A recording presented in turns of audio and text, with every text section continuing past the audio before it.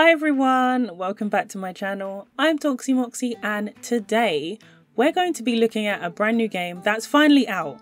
If you've seen some of my other videos, you'll see that I've covered it a couple of times because I've been really excited to play it, and that game is Bandle Tale.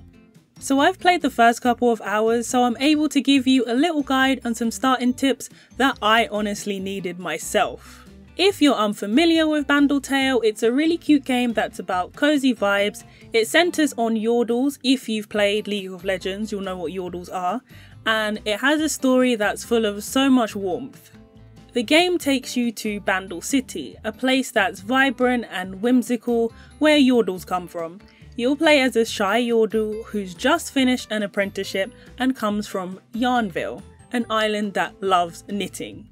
Once you're ready to explore Bandle City and its magical portals, you end up at a party with your best friend, Clover, where things suddenly go south. The portals stop working right, throwing everything into chaos, and that's where your adventure to fix everything starts. There are a few settings when you first start the game, including language. Once you're in the game, you'll make your Yordle. Feel free to make your Yordle look however you want, as you can easily change your appearance at any time once you start the game. The choices are really sweet with different ears, fur colours, hair, and even a trail for when your Yordle sprints. One of the first things you should be doing when you start the game is gathering. Anytime you see gatherables, gather them. You'll need resources early on and the cooldown is quite short, so it's always worth gathering when you can, especially yarn, as you'll need lots of it. This leads to your emotional orbs. Whenever you do things in the game like gathering, your emotion gauge fills up. Once they're filled up, you can dream, and this gives you points for your skill tree. I think this is a really cool mechanic, and it's nice that the skill tree is really in depth. Once you unlock it, you'll need to do them in order. You can't just skip through to the end, so you'll have to unlock them in order. Once you're able to look at your skill tree and start exploring and talking to different residents, you'll see that your skill tree has different tabs. Do not neglect this. I actually didn't check for a while, so I had lots I could unlock and I didn't realise there'd been more than one tab. I was just focusing on the knitting one, but there are other ones, so you can have badges for different tabs. One major tip about the game is the map. It is extremely confusing. My goodness, I was stuck for so long and wasted so much time trying to find Gramps' house, which looks like you need to portal or fly over to the area, right? Nope, I'm just going to show you where it is. It's literally near the big main green area of the city. Just go up and veer to the left. It's there when you open the map when you're on it, but it looks like it's in a different area. This is super frustrating trying to navigate through the city while looking at the map. At the start you had a little marker, but it just disappeared. So it would have been really helpful because it can be a struggle trying to find certain locations.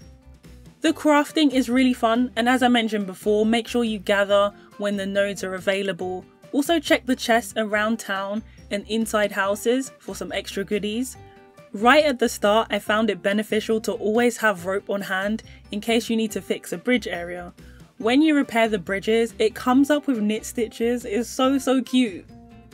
Once you're able to clean, you'll get resources that can be upcycled for materials which you'll need quite early on, so you can always clean any trash you see.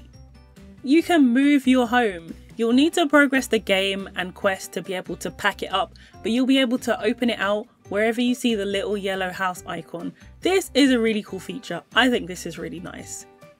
After unlocking the ability to move your house, make sure you enable the carpets. I have the cooking carpet. A carpet is basically a layout for that specific skill. For the cooking carpet, you can craft the machines you need, and you can also invite Yordles to come and eat yummy meals that you make, including lots of beets. Because Yordles love beets. Personally, I don't like beets, but I mean, I'm just cooking, so I don't have to eat it. It can be a little fast paced as the food is on a countdown. You need to make sure that the oven is hot and powered up, then you can cook. If your food expires, you'll have to feed it to your friendly plant. If you want to make sure that the oven is always available for use, you'll need to unlock your skill tree and make sure you're able to craft traps for fireflies. The wait time to catch one is 5 minutes, but you can always go to sleep and leave them and collect them in the morning. I'd say it's worth crafting about 3 traps. You do get them back, but it's just a way to have multiple going on at once. Once you are further into the story, I'd say about 3 hours maybe. As I'm taking off time it took for me to find Gramps' house, you'll be able to travel via the portals.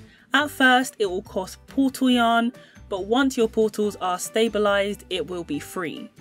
There is still so much in the game to explore, things that I've not even reached yet, but hopefully these tips will help you in your first couple of hours if you've started, if you're about to start, or if you're not that far into the game.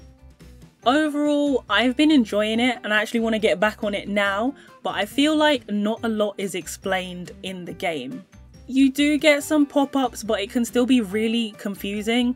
Like, I'll have a pop-up and then it will explain what to do, but then I still don't get it.